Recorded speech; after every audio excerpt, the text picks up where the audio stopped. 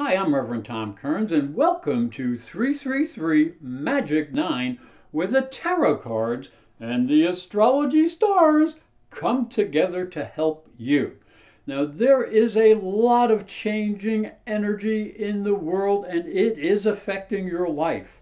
So if you need a spiritual reading with a little extra guidance with astrology, then please feel free to click on the link below. It'll give you great insight into what is coming at your life personally.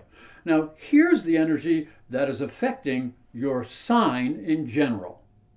The tarot cards that we'll be using this month will correspond with the astrology. They are the King of Swords, which represents cutting things out that need to be cut. The Eight of Wands, which represents communications and activity. The Nine of Pentacles, which represents stability of purpose, and the Wheel of Fortune, which represents opportunity and the future. Virgo, the tarot card for the first week is the King of Swords, and look at him.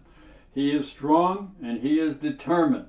Now, you may need these qualities for, even though this week will begin on an easy energy, the end of the week may have a little bit of a challenge. So you're going to have to cut out the frivolous actions so that important changes can be made. So be cautious towards the end of the week, but take needed action. Now, as we look into the astrology, we can see that there is a wonderful sextile between Mercury and Pluto. Now, this is connecting your 5th and your 7th houses, suggesting you listen to your deep inner voice, especially concerning romantic and creative partnerships. Then Venus will sextile Mars, and that's going to connect your 10th house and your 8th house. Now, this can also bring a surge of creative and psychic energy into career projects. But as we go into the end of the week, there is a square between Mars and Neptune.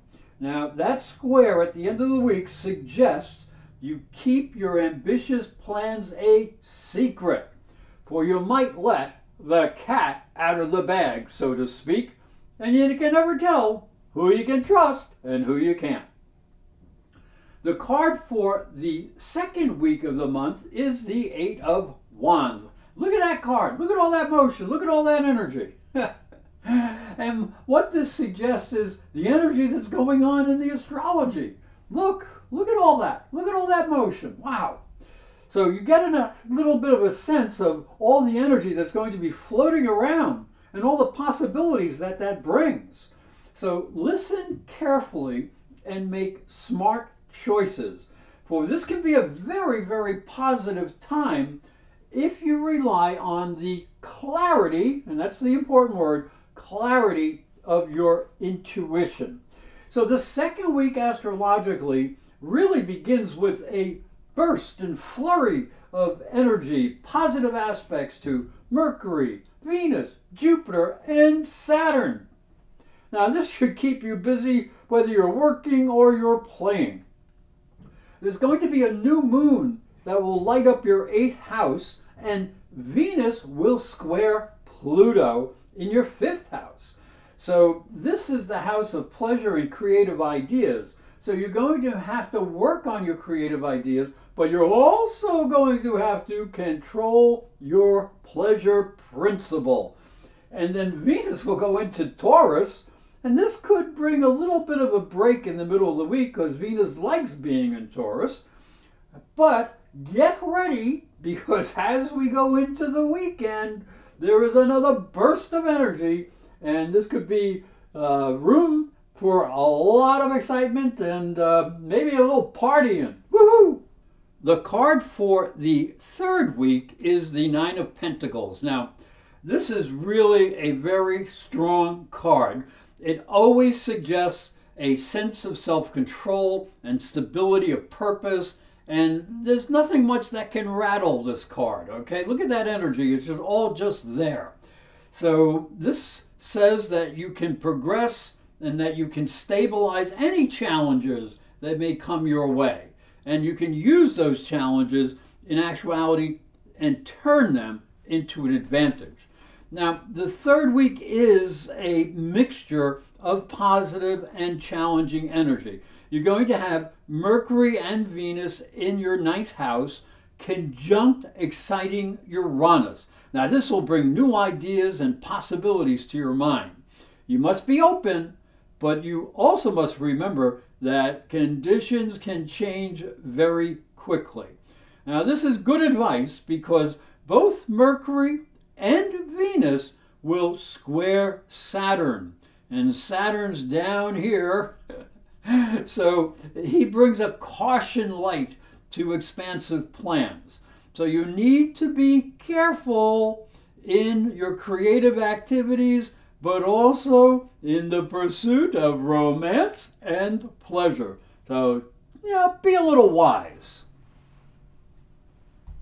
The card for the fourth week is the Wheel of Fortune, and this is a really great card. So this is an exciting energy. It points to the future. There's motion here, and this card usually represents some type of good luck that's coming your way. So this is a good time to put new plans into motion, as the universe may actually be moving in your favor, and even in a possibility of pushing you from behind. Get moving. So remember one thing, that good fortune is often the reward of hard work. So as we look into the astrology, we can see that there's a subtle change of energy down here as Pluto changes to retrograde motion. Now, you may have to make some changes in your romance or in your creative projects or with children, and this actually could be reinforced because there is a Sun Uranus conjunction in your ninth house. Now, that can bring sudden and unexpected changes to your understanding and maybe some opportunities for travel. So let common sense be your guide, especially when you're dreaming of the future and what you would like to achieve. Hi, I'm Reverend Tom Kearns, and this is my story. If you are a spiritual seeker, it may help you on your journey. I believe your spiritual development is as important as your religion. If you look at Christianity, it focuses on the life of Jesus. But Jesus was never a Christian. He was Jewish. If this thought intrigues you, you'll enjoy my new book, Light from Water, Freeing Jesus. It's available on Amazon.com and through fine bookstores. And it may help you on your spiritual journey. I'd like to thank you for watching and thank you for listening. Remember to subscribe because these videos are free, and hit the little bell for notifications. And for a special offer, visit my website, internetpsychicreadings.com.